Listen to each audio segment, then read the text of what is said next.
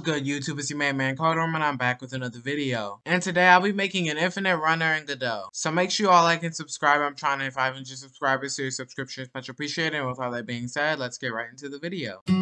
Alright, so the first thing I did was set up my player scene. I set it up using the area 2D node, then attaching a sprite to it, and also a collision shape. I used the sprite frames and then got the angry runner from Open Game Art. I'll leave that in the description. So now I began the setup for my main scene. All I needed for now was my platforms to keep spawning and for to instance my main character.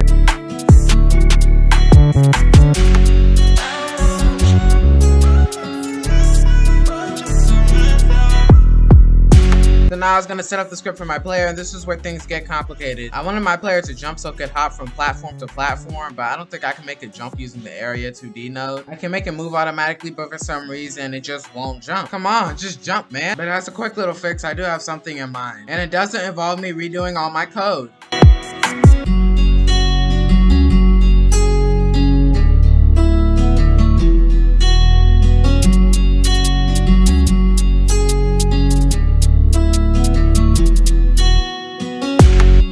Alright, so this is what I'm working with. A runner who runs but doesn't jump. Okay, gotta fix this.